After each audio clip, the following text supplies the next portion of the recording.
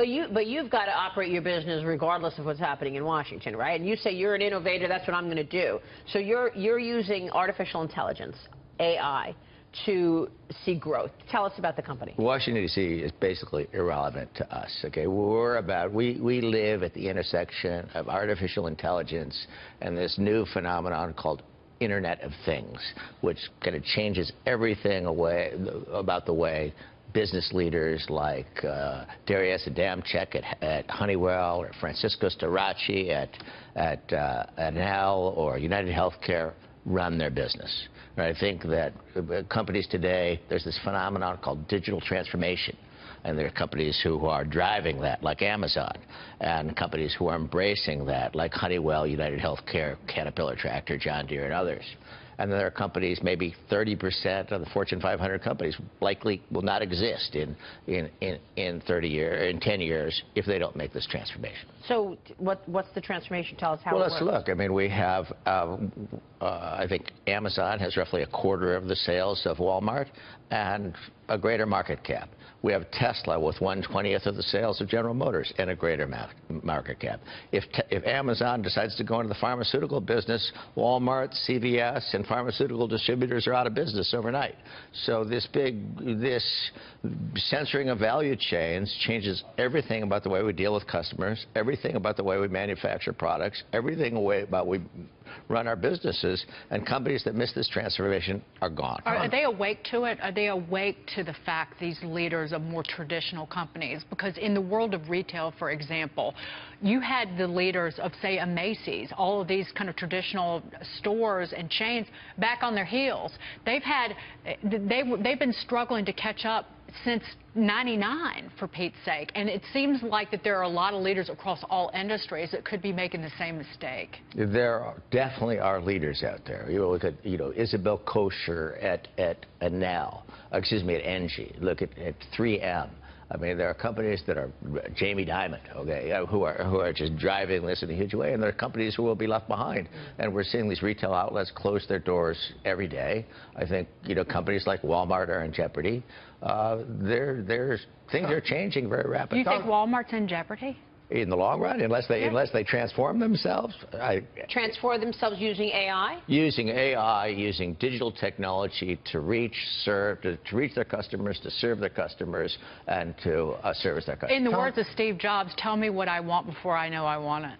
They do good, we look at these guys at Walmart. Amazon does a great job. Amazon is using AI right now with its Echo. They're killing it. Yeah. These people at Amazon. Let's think about the actual, no one's going to shed too many tears about corporate America going through their ups and downs. What is the impact of AI and the future that you envision on actual working Americans? I think the big fear of AI is that Amazon has been able to displace lots of workers in Macy's, in some of the other retail competitors, and obviously their workforce doesn't nearly expand to the same extent that they displace workers. What do you see as the future of the job creation in a world of AI? I think that's a very important issue. And this relates to basically all of what has happened in information technology in the last 50 years. Okay, from supply chain optimization, computer-aided manufacturing, robotics, all of these have been basic. We've been increasing productivity, but we have been replacing jobs. Okay, and I think I think this is a very troubling issue, the future of jobs. It needs to be addressed.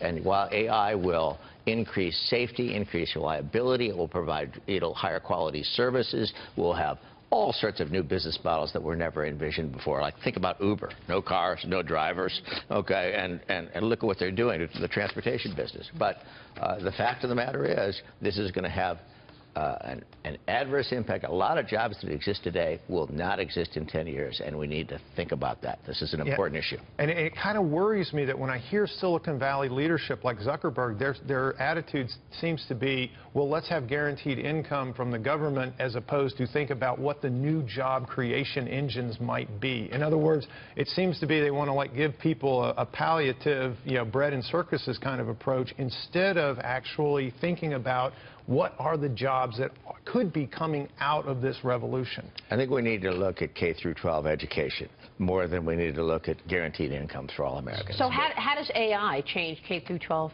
education? Well, I think AI actually changes everything. It changes the way that we deliver products, the way we deliver services, the way we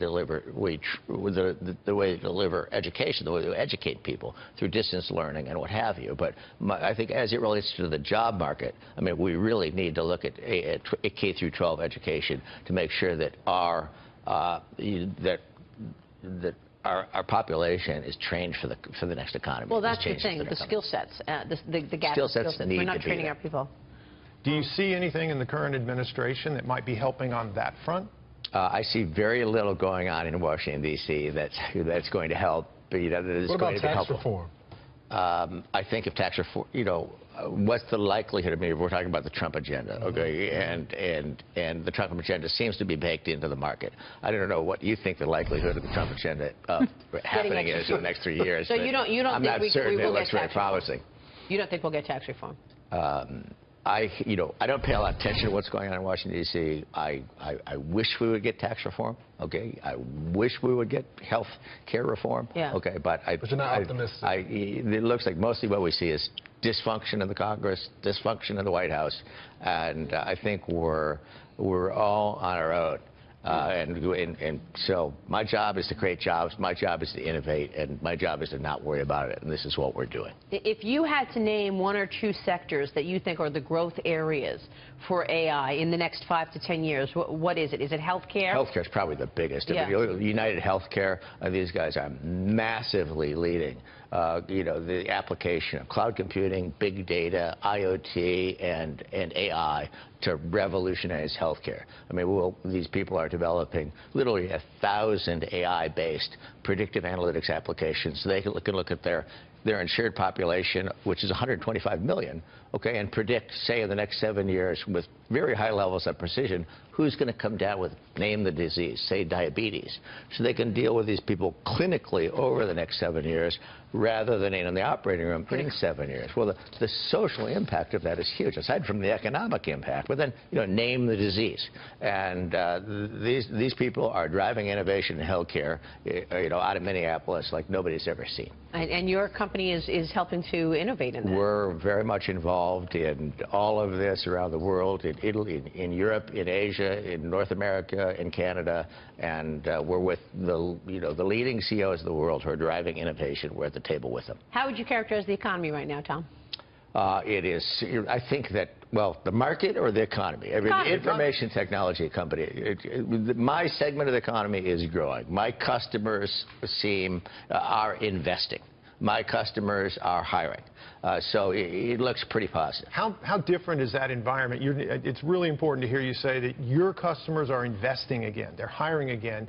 How long ago did you start seeing that shift in business investment?